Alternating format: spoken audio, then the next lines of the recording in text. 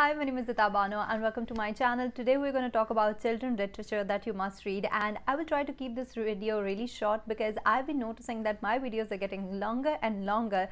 The reason behind this is I do not have any friends in real life, so I don't get to talk a lot. So this is the only time when I'm talking, and I use this opportunity to let out everything that I have to say. So bear with me if this video gets longer, but I will try to keep this video short. Without further ado, let's get into it. The first book that I want to recommend is Coraline. So this is a book that I have read a lot of years ago, and then it was made into an animated movie as well. I really enjoy the book and I really enjoy the animated movie as well. The basic story is that there is a girl, Coraline. So she is the kind of girl who is very relentless and she wants to do something or the other, and her parents, they are not really indulging with her. So what happens is that there is this mythical dimension that she goes into, and there she meets another family which completely looks like her family but acts differently. So this is the basic story of Coraline. And why am I recommending this book? Because I believe that the story of Coraline is basically about family and how we respond towards the family. Like most of the times we want two things from our family. We want our family to mollycoddle us, and then we want our family to let us be independent as well. And that was the case with Coraline as well. Even after becoming adults, we still have these problems with our family. It can be our immediate family, it can be our extended family. We can have this problem with our parents, or we can have this problem with our spouses, that we want independence, yet we want that sort of love and we want that sort of mollycoddling as well. So this book teaches you that if you're going in X direction or the Y direction, what are the things that you will potentially lose, or what are the things that you can potentially gain from that. So that's why I would recommend every adult to read this book. The next book that I want to recommend is The Little Prince. So The Little Prince, I made a complete video on this book already. If you want to check it out, go there and check it out. So basically it's a story of a guy who meets a little prince. So Little Prince is from a little planet and he's exploring the universe. While he's exploring the universe, he comes across these other small planets which are usually inhabited by one person. What I really enjoyed while I was reading this book was that there is so much beauty in simple words, and you get to understand the philosophy of life by reading this book. So as I was telling you, that on small planets there is just one person who's inhabiting that planet. So there is one man who's conceited, there is one man who's businessman, there is a king. So all these people, they represent something or the other in the real world. My other phone started ringing, and I'm sorry for that. I completely forgot what I was talking about. I was talking about The Little Prince, and I was saying that everybody should read it because every person that is inhabiting that planet, that person represents something in the real life. Now my mother is here. So she got me this.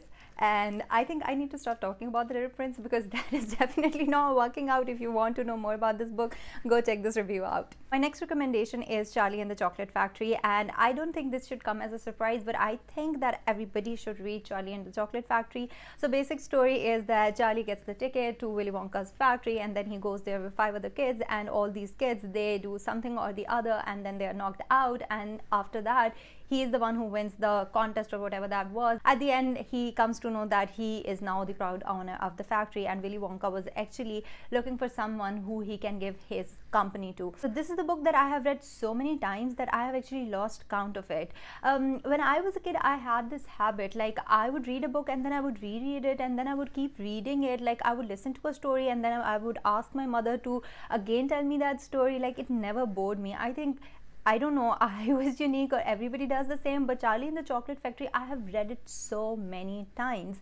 So what I as an adult think that why everybody should read Charlie and the Chocolate Factory is because all these characters in Charlie and Chocolate Factory, they represent something. For example, there was a greedy kid, then there was this brat, and then there was this kid who was always occupied with the TV. So they represent something or the other in real life, and we as an adult, we start complicating things, and things are really simple. Like simple in a sense that just don't be greedy, be honest, just don't be obnoxious, don't be stubborn. Like these are the small things that we need to understand, and then we put ourselves into these moral and ethical dilemmas in which we are trying to justify our greed. Like we say stuff like, oh my god, it's not greed because if I am taking advantage of somebody and it's not hurting them, it's not hurting anybody else, then it's all right. Like these are the things that we start telling ourselves as an adult.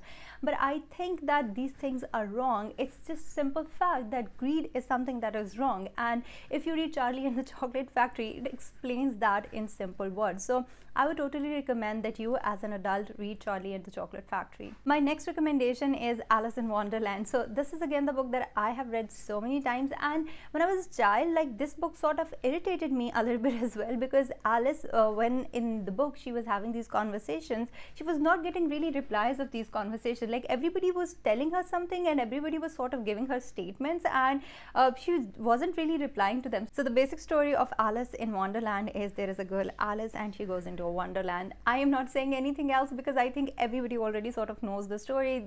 There was a movie on Alice in Wonderland and the movie was really famous. So I don't think that I need to talk about it. But again, what I really enjoy in this book was the main idea of this book. Like, idea in a sense that, first of all, Alice was always someone who was either too tall for something or she was too short for something. And when you read these books as an adult, you start understanding the underlying meanings of these things. Like, growing up when I was reading it, I was thinking that what is she doing? Why is she taking these different portions where she doesn't even understand what is going to happen to her? But as I grew up, I understood the underlying message. That message is sometimes we are trying but we just cannot fit in. Some environments are not made for us and we are not made for some environments. And another lesson that I learned from this book as an adult was this allegory of garden. Like, garden was something that was looking really beautiful from afar, but when Alice goes there, she realizes that there's so many problems. Like, there's so much weird stuff that is going on in here. And this garden is our life. Like, sometimes we want to achieve things and we look at them and we're thinking, wow, such a fabulous thing, we want it right now, and when we get it, we realize that this was not so great. Like, there is a proverb in Urdu, dur ke dhol suhane. So this was something that I learned from Alice in Wonderland, and I would totally recommend that as an adult you read this book. Okay, I was trying to make this video shorter. Like, I was intending for this video to be 6 to 7 minutes long, but I think it's longer than that. But my last recommendation is Little Women. So I don't think this is basically a children's book. It's more for teenagers or pre-teens, but I would totally recommend this book to all the adults. So the basic story is that there is a family, there are 4 girls, 4 sisters, and they enjoy a beautiful bond together. So essentially there is not much story in Little Women. So, like, Little Women, they are growing up together, and someone wants to become a writer and someone else wants to become something else, and they have different personalities, and how this family is living together, how this family is fighting the adversaries in their life is essentially Little Women.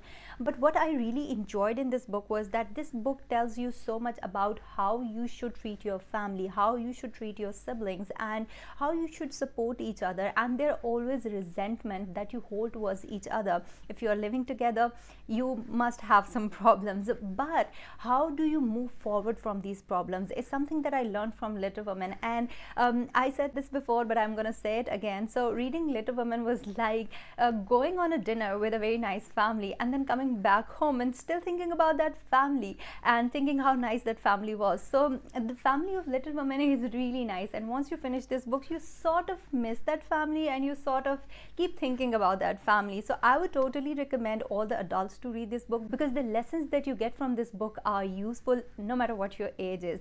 So that's about it. These were my recommendations. See you next time with another video.